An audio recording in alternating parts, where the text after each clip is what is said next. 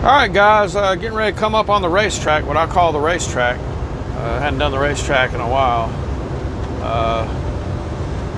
Still coming down from Flagstaff Hill here. I'm coming down from Flagstaff, so anyways.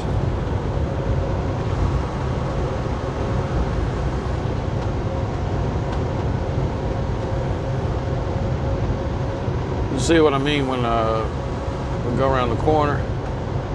Got a couple other corners to go around, and then you'll see why I call it the racetrack. It's I'll just say it's the way the road's shaped. Look how pretty this is, guys. That's why I love coming out here. I hate the East Coast, but I love the West. The West is gorgeous. This is where it's at out here, guys.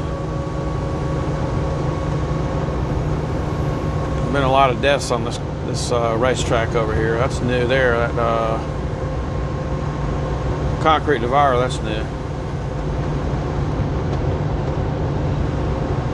All right, so you come around the curve. There's an 83 mile marker in Arizona right here on I-40. So the racetrack is, we're on it now. You see those trucks coming down the hill there? I'm not going to take it as fast as I normally do, because it's kind of windy out. You don't want to do that. Not when it's windy. Look at that. Look how that road goes, guys. The racetrack.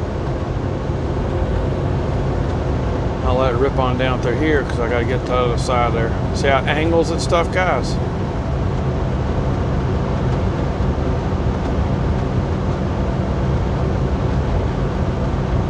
All right.